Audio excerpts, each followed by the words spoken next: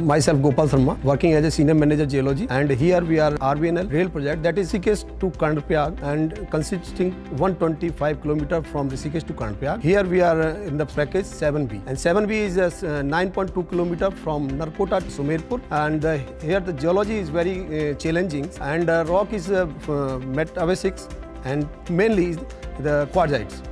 And quartzite having a lots of shear zones, so that is very challenging to construct the tunnels. And right now we have completed tunnel 6.5 kilometers Narkota to Sumerpur. Because of the challenging geological condition of this project, we have introduced one more geotechnical test, that is TSP, tunnel seismic predictions. That is for we can find out the tunnel geological condition beyond the 120 meters ahead of the face, so we can plan accordingly.